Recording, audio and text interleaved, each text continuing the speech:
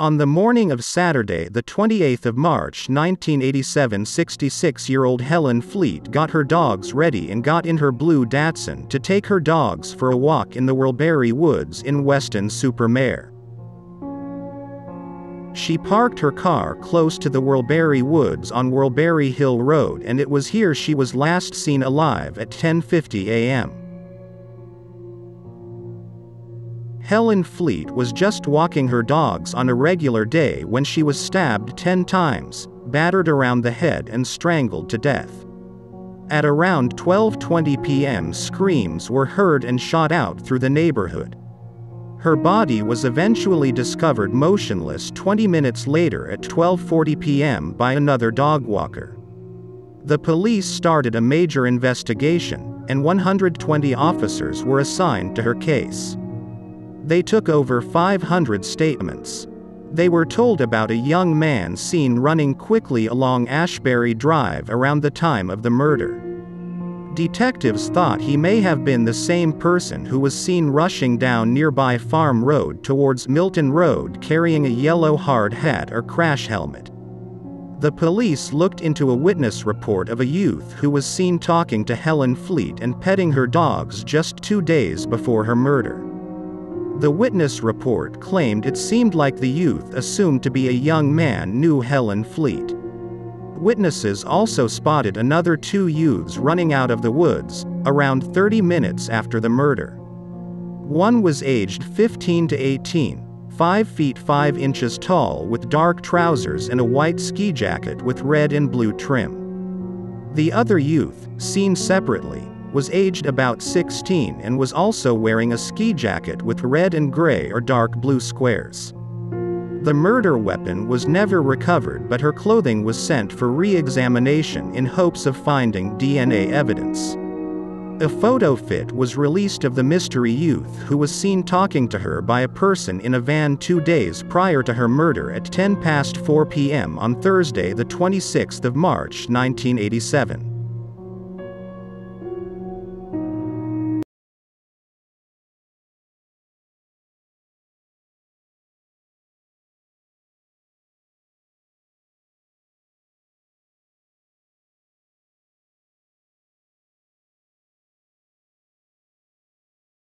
Tonight's final reconstruction is from Avon and Somerset, from the seaside town of Weston-super-Mare. In the summer season, Weston is a hugely popular holiday resort, attracting families from throughout the British Isles.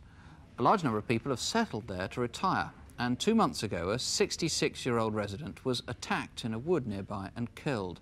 It was a Saturday morning at the end of March, a time of year when local residents had the place largely to themselves. The bay and beach at Weston are spectacular. At the north end, the old town overlooks the sea, and above the houses is Whorlbury Hill. Once the site of an ancient fortress, it dominates the town. The dense woods here are a great attraction to walkers and explorers. Whether exercising dogs or riding horses, hundreds of people come here every day.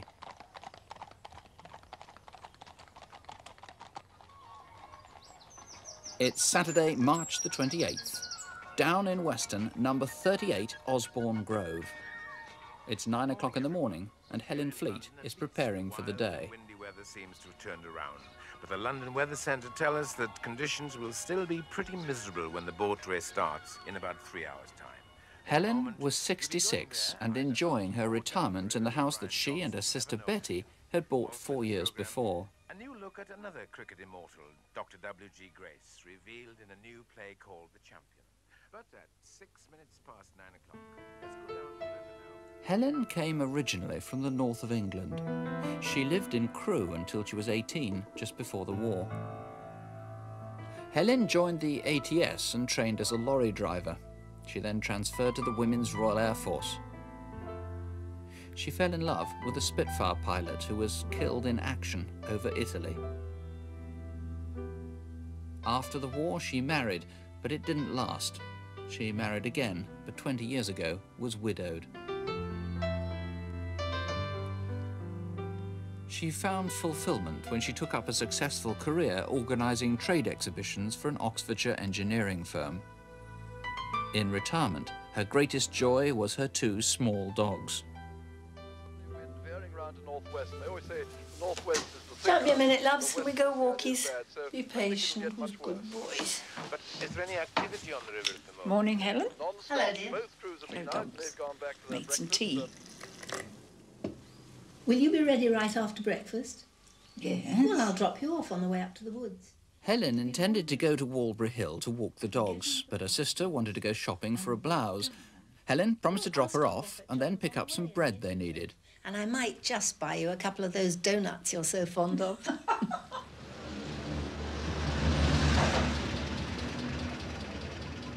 Having dropped Betty off as planned, Helen got to the baker's in Milton Road at about 10:30. Bye, girls. Bye. 2 loaves and 2 of those lovely donuts, please. To Eileen Fowler in the shop, Helen seemed her normal, cheery self. Jam one? Yes, please.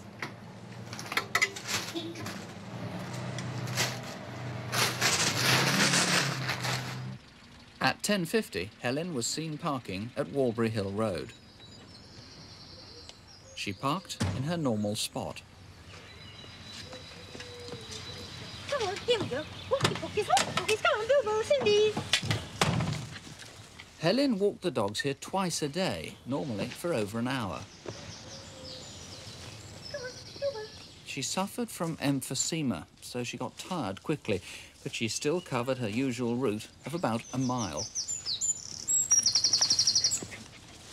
On a March morning, nearly everyone in the woods would be riding horses or, like Helen, walking dogs. But at around 11:30, these two girls noticed a young man in a ski jacket walking alone. 50 minutes later, at about 12:20, Helen was nearing the end of her walk. About then, 3 separate witnesses heard a series of piercing screams.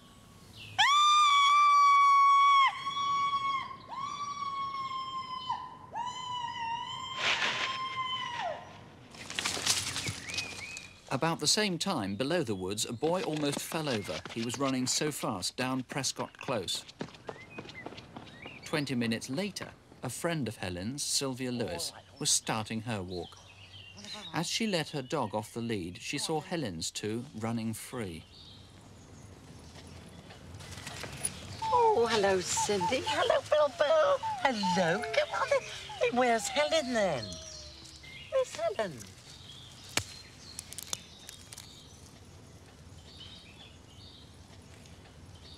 Come on, show me where she is. Helen. Helen. 50 yards away, a boy in an anorak was seen by a witness who was waiting for a bus to leave. But you'd have to wait until the my leaving time, which is about 4 minutes. Oh, thank you. Cindy. Cindy. Oh, you Helen. Cindy. Oh, I don't know what... Oh, my God.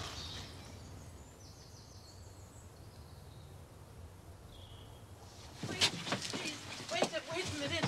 Wait, please. Can somebody help me? It's my friend. She's lying in the wood. I think she's been attacked. Please, could you come and help me? I'll see what I can do.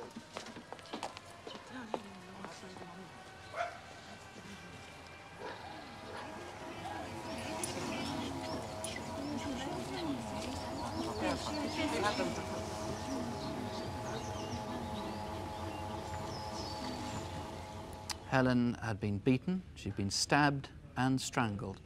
Investigating officer is Ray Sargentson. Not only a very, very violent attack on her, but apparently quite motiveless. That's right, a very vicious attack on a frail lady, totally unable to defend herself, who in addition to being stabbed, beaten about the body, was also strangled. Now, the great priority, obviously, is to find those young men in anorak, ski jackets or whatever, who were in the wood on that day, haven't yet been interviewed. Yes, indeed, yes. It's Saturday the 28th of May. Obviously, all young people who are in that wood, anybody under the age of, what, 22, 23, should come forward. Yes, anybody in the wood. On the 28th of March, who was in the wood during the times of between 10:45 and 12:30 should come forward, with a large number of people that we haven't yet traced who we know were in the woods during the time. I gather something like 70 people who are in the woods, you think, who haven't yet come forward. That's right. From other statements of other witnesses, they've told us of descriptions of persons walking dogs, we have not traced up to 70 people who are in the woods on the morning of the 28th of March. Right, and in fact, I know you're trying to trace another young man, and very badly needed him to come forward, who was seen 2 days earlier on the Thursday. Yes, we traced a witness about the 6th week of the inquiry who spoke to the deceased 2 days before her death in Welby Woods. He was asking the whereabouts of some of his workmen. He was driving a van? He was driving a van, and Mrs. Fleet was stood there, and nearby was a youth, and this is the only sighting we've ever got of the deceased with a single youth. She basically only spoke to other persons walking dogs. Right, this is about 4:10 on Thursday, 26th of March. Yes, that's right. Now, obviously, somebody may have suspicions about somebody. You've got a photo, a video fit actually, a computer-enhanced video fit of that youngster who was seen 2 days before. We don't know that that guy has anything to do with the crime. You just want to eliminate him, yeah? Yes, certainly do. He's a very important witness. He's been seen speaking to the deceased, and we clearly do want to eliminate him from the inquiry. Somebody, of course, may be shielding someone. They may have suspicions about someone who acted oddly. Yes, the viciousness of the murder lead us to believe that somebody will be acting in an irrational or unusual manner, and we plead to anybody who knows any person, whether in their family or not, to come forward and supply us with the information. All right, incidentally, I might say that when we did that reconstruction, you heard all those screams, nobody rang the police and nobody came to investigate. Let me also say, incidentally, the 2 dogs have been found a good home. Don't ring us about that. But if you've any suspicions about who might have done this thing, terribly important you act quickly. Please do call us. You can speak to a BBC researcher if you prefer. The number, of course, 01811 8055. A retired police officer, former Norfolk Constabulary Constable Chris Clark, believed that 2 other murders which occurred in similar circumstances to the murder of Helen Fleet are connected to the same killer. The 2 other cases were the murder of 14-year-old Kate Bushell, which occurred in Exwick in Exeter, Devon on Saturday, November 15, 1997, and the murder of 41-year-old mother of 2 Lynn Bryant, which occurred in the Roseland Peninsula in Cornwall on Tuesday, the 20th of October, 1998. Next tonight, a retired police officer believes the murders of 3 women here in the West Country could have been carried out by one person. Chris Clark has written a book looking into the deaths of Helen Fleet, Kate Bushell and Lynn Bryant. Ellie Barker has been looking back at the cases. 3 different victims stabbed to death while out walking dogs. Their killer has never been found. Helen Fleet was attacked in Welby Woods in Weston-super-Mare in March 1987. Well, one is it's only 4 months old, which is a long time, but certainly we are continuing, and I'm very hopeful that at the end of the day we should find the person responsible. But nearly 30 years on and the killer has not been found. 10 years later, in November 1997, 14-year-old Kate Bushell was stabbed while exercising a neighbour's Jack Russell. Her body was discovered by her father just a few hundred yards away from her family's home in Exwick in Devon. Neither the killer or weapon have ever been found. This is despite appeals made years later by her family and friends. In that brutal attack, I lost a loving daughter and a good friend, with whom I shared everyday moments. I can still see Kate with her long flowing fair hair, her cheerful face and caring nature. I remember her big heart and miss her cuddles. I just miss her being here. It's just her sort of, wherever you were, you could always see Kate because she was so tall and walking down the corridor. And or you'd hear her. Or you'd hear her, yeah. It's just her smiling face, isn't it, really? You know, you always see her sort of grinning. She was always, she was always so happy. Yeah. I don't think she ever had a bad day. No. Or got miserable or had an argument, or she just, my memories of her that she was always happy. Less than a year later, in 1998, Lynn Bryant was attacked while walking her dog near her home in Truro. The 41-year-old grandmother was stabbed in the neck, chest and back. Although 10 years have passed, Lynn is still in our thoughts every day. It is particularly sad when we think about her not having the pleasure of seeing her 3 grandchildren growing up. So all these years on, the question still remains, who did murder these women? And could they have been killed by the same person? Ellie Barker, ITV News. Well, earlier I spoke to Chris Clark, who's written a book on those 3 murders, and I asked him what motivated him to research the cases. My wife was nearly abducted as a teenager in 1971. As a result of that, I progressed to further crimes committed, which I believe were committed by Peter Sutcliffe, and then expanded to the three West Country cases of Helen Fleet, Kate Bushell and Lynn Bryant. And to me there were distinct similarities in all three crimes. They were females in isolated spots in rural areas of Somerset, Devon and Cornwall. There appeared to be no motive of a sexual or robbery nature on any of them. That was author Chris Clark speaking to me a little earlier.